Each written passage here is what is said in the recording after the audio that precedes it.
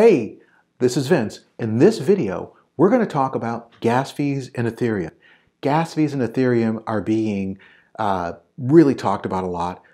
People really don't understand what it is, so I'm going to walk you through at a high level, step by step, about what it is, what you should be thinking about, and why you don't have to always react now. You can be patient and be a smart investor, smart allocator of capital, and especially a smart user of the Ethereum network and not overspend on gas.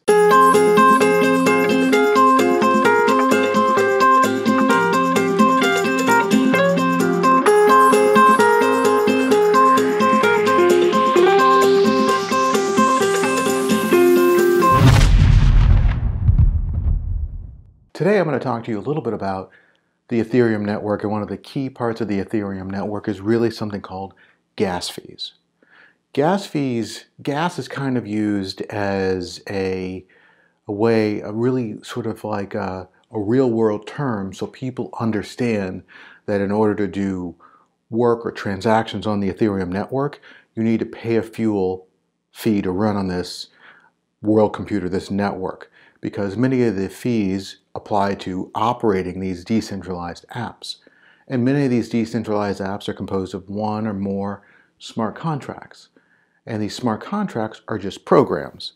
These are sort of self-executing rules that execute when a certain condition is put in front of them. In plain English, it basically says, if X, then Y. And that if X is a set of conditions presented to them. If they're given a certain amount of tokens in a particular contract at a particular address, then put them here so you can start earning money. That was an oversimplified version of a contract. But in order to do that, in order for that smart contract to run, it actually has to mine Ethereum. Crazy, right? So the contract actually doesn't have to mine Ethereum. The miners, the people running the nodes on the Ethereum network, the 8,400 or so nodes that are sitting around the world, somebody there, one of those people, one of those nodes is a miner. And one of those miners has to do the work. And so what's happening is when you pay gas fees, the gas fees are actually the result of an interesting formula that is used to, in essence, put your job up for auction to the miners. So the miners, because the Ethereum network can only run 15 transactions per second, are going to look at your bid, and they are going to take the best bid at the time in order to go mine a block to log your transaction. So it's crazy. In order for your transaction to take place, it needs to be logged on the ledger that is a blockchain. But since it can only do 15 transactions per second, there is a contention for resources. So the gas fees are in essence a bid. So when you look at gas fees on something like MetaMask, you'll see something like slow, average, and fast. So if you really want your transaction to close fast, the gas fees presumably will be higher than it is if you want it to be low. And you might say, hey, I would rather it be slow, not low, but slow, because it's not really important for me to really execute this transaction right away. And in some cases that may be right, but in some cases when the network is highly trafficked, they may never look at that low fee. So looking at the average fast or fastest fee may be something that you need to look at. And that's something, that sort of strategy is what we're going to cover in our next video. What I'm going to cover here are gas fees at a high level, how they're calculated, and the things that you need to take into consideration as you're looking at running transactions on the Ethereum network. First of all, there aren't a lot of people running transactions every second on the Ethereum network where you are going to be required to use gas. A lot of times it's when you put your capital in a certain place or take your capital out of a certain place. You either want to make a trade, or you want to stake something, or you want to make a loan, or you want to do something. And that trade really is a swap on maybe a decentralized exchange. It's not necessarily a swap on an exchange which is more centralized, and they have their own sort of trading fees that don't have anything to do with what we're talking about in this particular video. But if you take a look at these transaction fees, your gas fees are measured in something called a GUE, and it's a fraction of an Ethereum. That's just trivia. But it is an actual number that is being calculated because they're not going to charge you a whole Ethereum to make moves. They're going to charge you a fraction of the Ethereum. But that's not the end of it. So it needs to be looked at it from the, in order to understand this, we need to go from the ground up. So there is a basic transaction fee. If you were to send me a token on the Ethereum network, it would just cost this one basic GUI. That's it, okay? And it's something like 21 something or other. If you were to run a smart contract or a series of smart contracts or a series of transactions, the baseline transaction fee is going to be based upon the initial fee that takes place to go from A to B. It's then on top of that, it's going to be the amount of data that needs to be written into the ledger, into the blockchain, that is all the calculations that need to go into the blockchain to basically say that Vince transacted with Bob and Vince transacted with Bob for 45 ETH and 45 ETH went from Bob to Vince, right? And it's going to have to write all that, but that's broken down into computer code, but it is data. And that data needs to be written to the blockchain. Okay, so there is a volume of data that's going to need to be written. So you have the basic fee plus that volume of data, okay? And those are sort of like the volume calculations that go into your gas fee. But on top of that, there is going to be a factor based upon how much traffic is going on the Ethereum network. We talked briefly about the fact that the Ethereum network is this world computer and these decentralized apps are running on this world computer and we need Ethereum to run. We also talked about that Ethereum can only run 15 transactions per second on its worldwide network across its 84 to 8,500 nodes. There is a traffic factor that's going to play into that. So you have your basic fee, the amount of data, and your traffic factor. And the last multiplier in this whole equation will be the current price of Ethereum. Even though you're looking at a fraction of Ethereum, it still comes into play. So a lot of people think gas fees are up because the price of Ethereum is up. That is just one factor in the equation.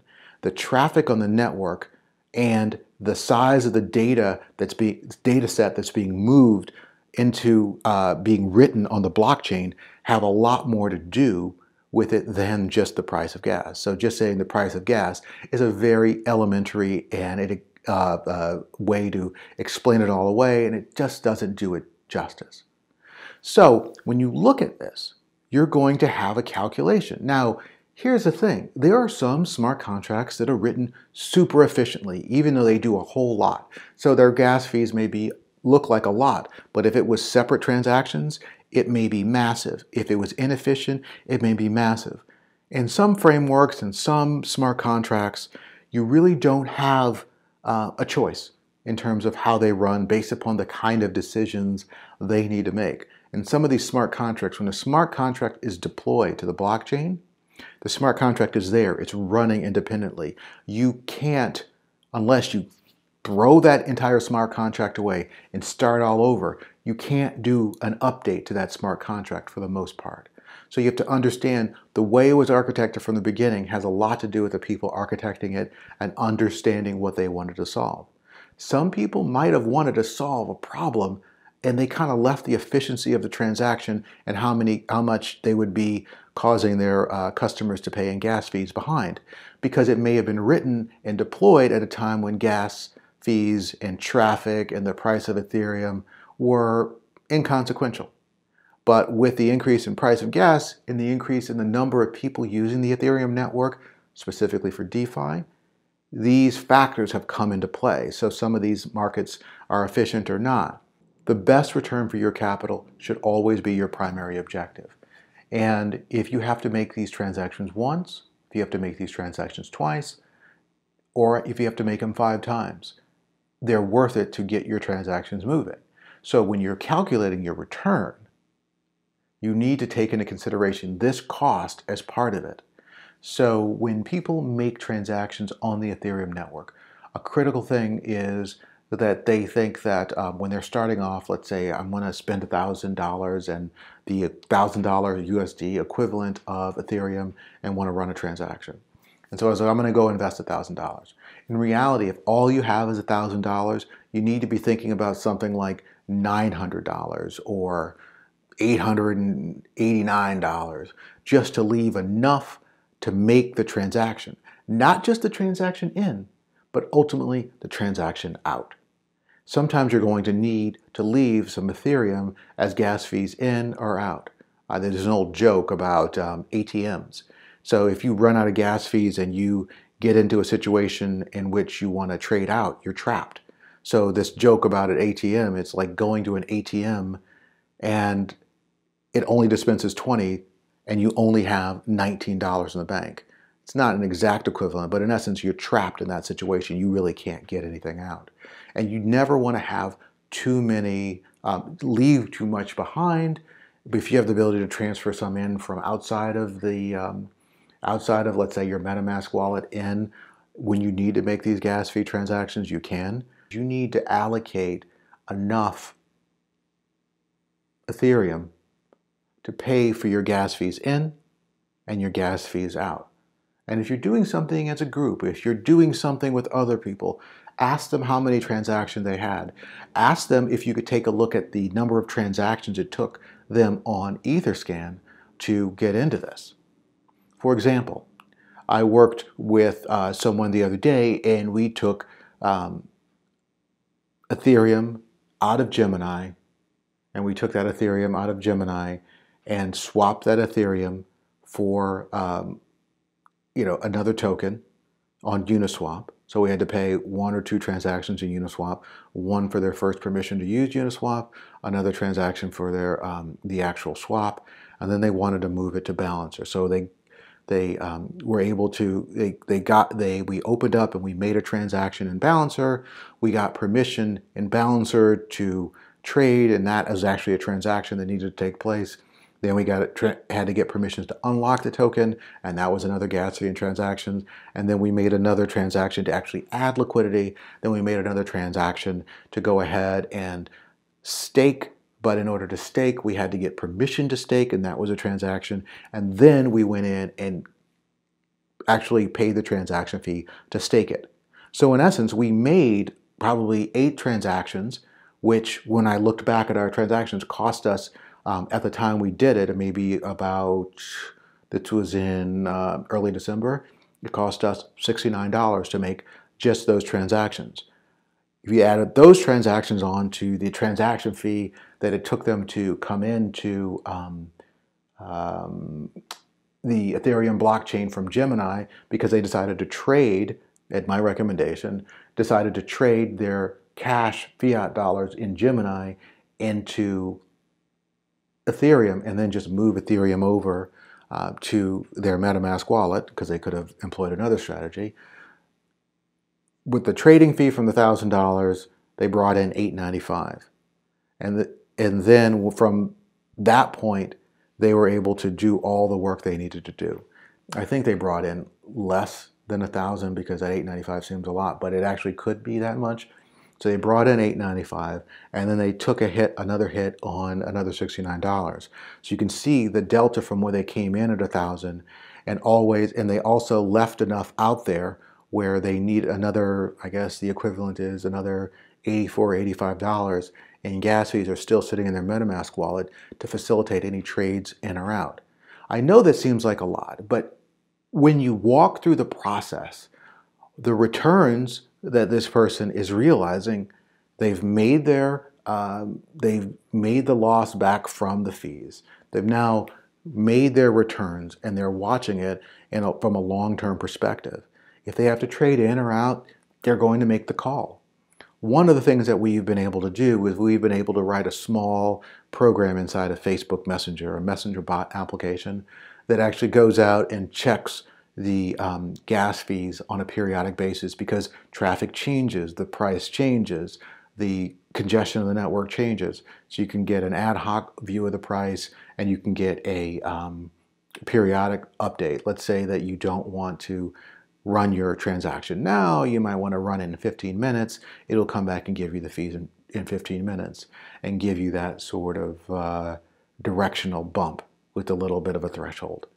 In our next video, we're going to walk through a whole lot of detail around what it takes to actually manipulate your MetaMask transactions, looking at the price of gas and looking at what you need to take into consideration. It's sort of an advanced sort of function, but it's something that everyone's going to need to do in order to really understand how to get the most out of what they're doing on the Ethereum network and gas fees. So in summary, gas fees are the price you pay to work on the Ethereum network.